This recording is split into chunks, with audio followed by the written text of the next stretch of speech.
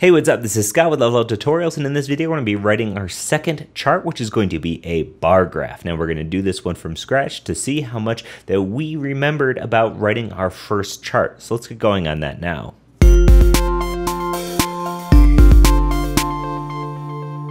Okay, so to go along with the challenge that I presented you in the last video, I want you to experiment here. Now we had let line chart equal new chart. Now what we're going to do is sort of experiment this a little bit. I'm going to leave this get element by ID grabbing the line chart, even though it's no longer going to be a line chart. I just don't feel like changing all that. We can change this though to bar chart. Okay, and we have this in here, let bar chart equal new chart, which is a good start because that's the way we had it before. Now, you may have remembered in our previous chart, if you kept that open, that we needed some things here, one of which is a type. Now, the type, if you could have guessed, is just bar, considering the type of the other one was just line. So we're pretty close, right? We got type. And we have bar. You probably could have guessed that. Okay, so what else do we have in the last one? Well, we had a data, which didn't just straight up accept data. It was actually an object that accepted a few things. Now, these options included one of which was a property called datasets. So we had inside of here data, and this is not in camel case, datasets. And datasets was equal to an array of objects. And inside of here, we had an actual data property where we had an array of some data. Let's check this out. Let's give this some numbers here. 10, 20, switch it up with 55, and then back down to 30. Okay. So at this bare minimum now, we have a type. We have a data with datasets with data, and we have our chart that's being attached to a canvas item. Let's go ahead and check this out to see if this worked. This is how I like to learn new things. I come in and I just try what I think is going to work, and if it doesn't work, then I go from there, okay? So now we can refresh, and you can see cannot read property length of undefined. Now, we might be wondering what exactly that is. Well, you could scroll down here and you could check this out and sort of see what it's looking for, but I sort of already have an idea of what it's looking for lengthwise. Now, remember we had an issue where we had labels, and if we didn't have the right number of labels, the right number of data wasn't showing up. So let's come back up top here to our data above data sets, and let's add a labels. Okay. Now, labels, let's go ahead and have this be an array of strings, and we're going to have 4 different strings in here. We can just keep the month theme going and just have January, February, okay, March, my favorite month, and April, okay. Super cool. Now we need a comma, obviously, because this is an object. And let's go ahead and refresh our page here. And now, obviously, we're getting the same error. Now, I had a theory, and I still believe that theory is right. I spelled labels, lablas, so obviously that wasn't correct. I'm going to fix that spelling. Now I'm going to check it out, refresh, and as you can see, we now have a chart. So remember in the last time we just copied and pasted all of that information, and it sort of just seemed like a whole lot of stuff. Well, this is the bare minimum we need to have the chart showing up. And if we were to change this to type line, I'm going to spell it correctly, line, refresh, you can see it works too. And that's pretty darn amazing, right? Because all we did was change one thing and it completely changed the look of this graph. We didn't have to change anything else. We didn't have to change any of our data, any of this other structure in this object. So as you can see here, this is the bare minimum of information that we need. And from this point, anything else that we want to add to this, we can do so just simply by looking at the docs. So for instance, if we want to add a label to this particular data, we can do so with this and say numbers per month. Okay, as you know, it makes sense. And then we can add a border color. So we can say border color.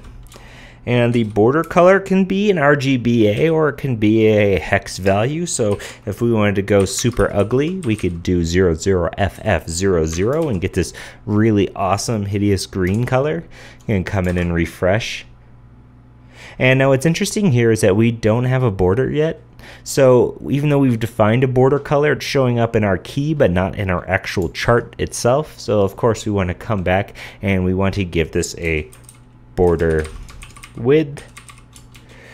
And this is the great part about experimenting with this stuff, is that you really you say, okay, well, maybe a border width will work, or border color. You can come back, check it out, and your association with what's going to work and what's not going to work is no longer copying and pasting things out of the documentation, which is very good, but it's more or less knowing the information now.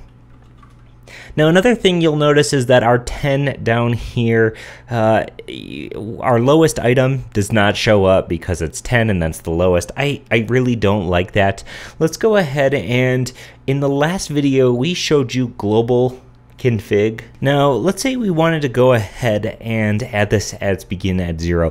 Now, we could add it as an option, but I see that we're adding this as an option, and we will be quite frequently because honestly, I like the begins at 0. So let's go ahead and set a global begin at 0. We can do so. We can find it within charts.defaults.global, and then we can look at, instead of animation here, we can have this be scales dot y axis dot ticks dot begin at 0, and we can set this to true. Let's see if this worked. Again, I'm all about exploring here. Now, as you can see, this didn't work because we can't find property of undefined, which means that charts.global.scales is not a thing. Let's go ahead and comment this line out, and we can console.log and paste in the charts.defaults.global and see what actually exists in here. Obviously, we could look in the docs, but let's go ahead and just explore this animation or this object right here, and we can see we have tooltips, title, on-click, legend, hover, elements. We have a whole bunch of stuff, but we don't have anything to do with scales. Let's go ahead and actually drill up a little bit. We can come back in here and say charts.defaults, okay? And refresh. Now here's something that's interesting. We have charts.scale, and let's open up charts.scale, and we have charts.ticks, and we have ticks.begin at 0. So if you don't want to head to the docs, you can always just come in and console log this object and drill down here and see that what we really want is charts.defaults.scale.ticks. And if we refresh this, we'll now see that we have begin at 0 as an option set to false. So what we want to do, let's go ahead and uncomment this out, charts.defaults. Now we want to have this be .scale, get rid of y-axis, .ticks, begin at 0 equals to true. Save this thing. Let's check it out. And as you can see, just like magic, we've set this default, and we did so without exploring the documentation, but really just exploring the configuration object here. So this is super duper cool. We now have a bar chart, and this has a nice fancy little growing animation that's taking the default 1000 milliseconds. If we want to go ahead and change this fill color, we can, and so if we want to go ahead and change this fill color, we can try to do that as well. That way it's not sort of gray and neon green. Let's say we want a complete neon green bar. How do we go about that? Well, you might think we need a background color, and you'll notice these follow CSS fairly closely, right? Background color, border width. These are all just the same things except for in camel case rather than hyphenated, what could be called kebab case. Now I'm going to set this background color to neon green, refresh, and we have this fantastic neon green, awesome chart here. So this is why I love Chart.js. It's intuitive, it's easy, and you can sort of guess your way through it. And if you need to check out the documentation, the docs are awesome. So as you can see here, we now have a neon green bar chart. In the next video, we're going to be talking about the next type of charts, which is a radar chart. As always, this is Scott with Level Up Tutorials. If you have any questions or comments, if you comment on the video, hit me up at Twitter or Facebook at Level Up Tutorials. If you want to purchase this series, there's going to be extra content, including we're going to show you how to make some really super cool, nice looking charts. I'm going to have a whole bunch of defaults that are going to be available for anyone who purchases the series. So it's going to be some nice extras there for you. You'll be able to just drop in some configuration options and have some really super cool looking charts. As always, this is Scott with Level Up Tutorials. If you have any questions or comments, if you comment on the video, hit me up at Twitter or Facebook at Level Up Tutorials. Thanks so much for watching, and I'll see you in the next one. Bye.